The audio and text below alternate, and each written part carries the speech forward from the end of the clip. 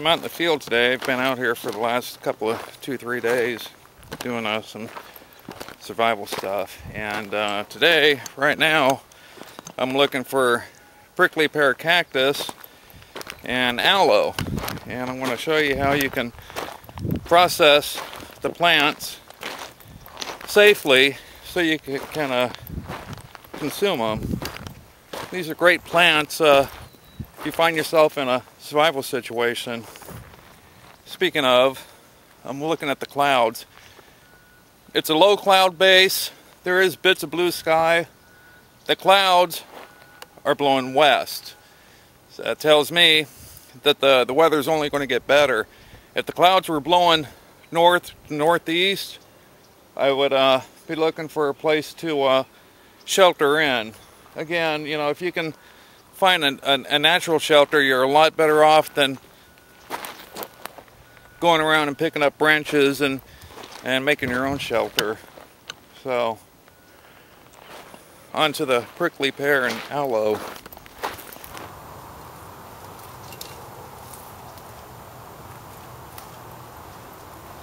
Whenever I come up trails like this, again with my walking spear, I'll move it up and down when I'm walking through tight trails like that to knock down spider webs, and spiders can't stand them. However, I can stand prickly pear cactus. You're in a survival situation, you can eat this stuff raw or you can eat it cooked. There are stories that I've heard that people have eaten the stuff raw and have had hallucinations. I've eaten it raw plenty of times and I've never seen snakes come out of the walls or anything, so I prefer to eat it cooked. I really don't even like the taste of the stuff. What I'm going to do is cut off the leaf, show you how to process it so you can consume it, and at the same time give back to this plant what this plant has given me. What I'm going to do is I'm going to break a branch off of this dead tree. When I break it, I'm going to kind of pull it down, and what I want is a nice sharp tip at the end of this stick to stick through the center of the prickly pear. Then I'll use my walking spear to cut the leaf off.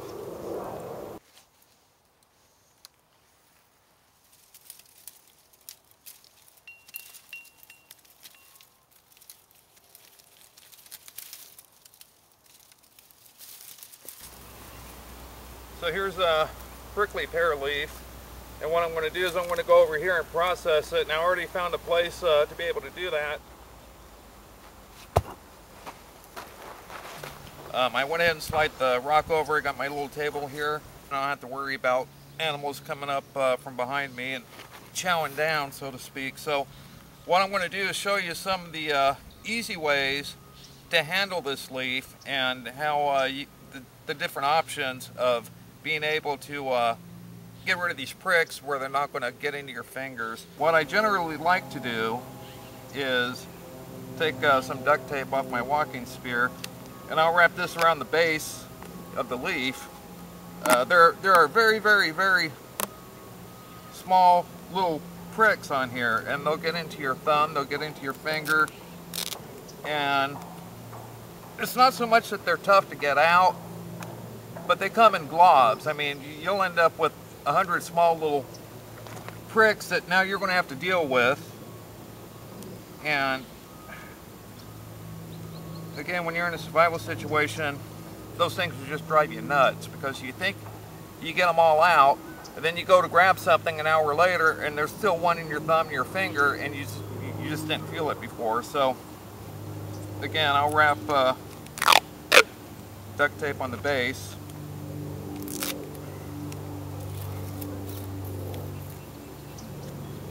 And now I really don't have to worry about the small, finer little pricks, and I can pull out my stick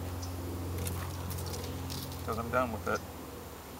In the back of my vest, I carry chamois and wool cloths for multi-purposes, and one of the things I like to do with these is if I'm in an area where it's foggy or damp, I'll wrap these around my ankles. and I'll go through the high grass, and these things will absorb all the water as I'm walking through, so then I can just strain it right into my mouth. I can strain it right into my canteen. And so they make for a good way to catch water and transport it. I'll lay this on here so now I don't have to worry about bits of sand getting into the parts of the leaf. Again, staying away from your knife. This here is just a basic potato peeler, and I'll go against the pricks, as you can see, pulling them right out. And then I'll go ahead and go around the edge to start processing. So let me get to this, get these pricks out of here, and I'll get back to you in a few minutes.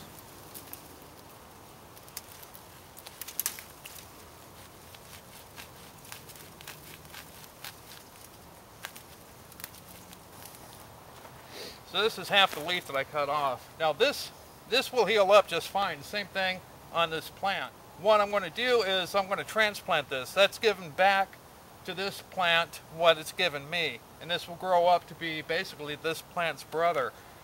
When you transplant prickly pear, you want to plant it with the thorns into the ground. This way you want to drop it in. The thorns will turn into the roots. And then within a year, maybe a year and a half, you'll have two prickly pear cactuses right next to each other. And we'll give it a splash of water just to get it going.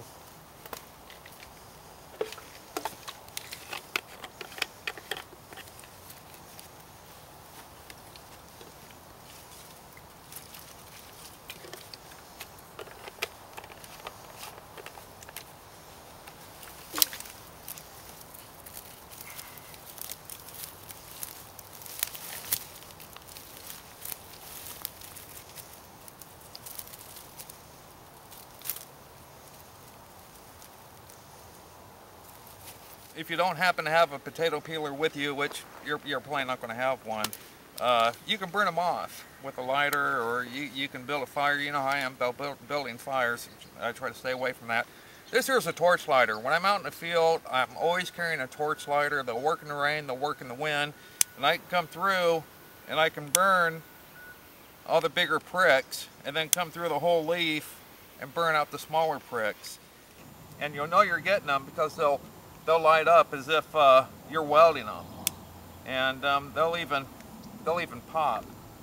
If you don't happen to have a torch lighter with you, which you probably don't, you're better off building a small fire and burning off all the pricks, or skin the whole side of the leaf, and then you can peel it in half and you can scrape out the bits that you want to eat. You can do it that way. There's a lot of things you can do with prickly pear. This is just the very basics. If you're in a survival situation, there's tons of it around.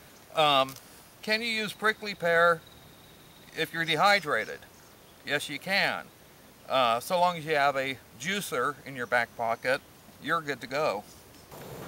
So what I want to do now is, since I've gone through this whole leaf and I've burnt it and I've really taken a good close look at it to see if there's any more fine pricks on there, you can cut it up, or you can just keep breaking it into small pieces, and then you can just dump it into your boiling water. Again, staying away from a knife, or you can use a pair of scissors,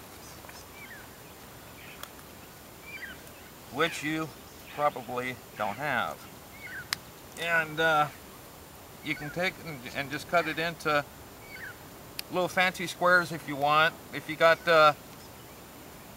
plenty of time to kill, you know, maybe you can carve some type of sculpture. Prickly pear. Let me tell you, no matter how much I eat the stuff, it never gets any better.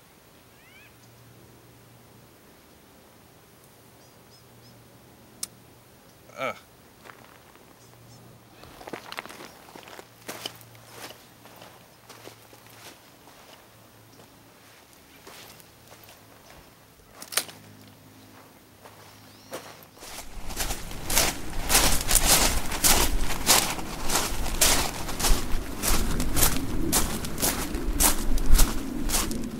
make them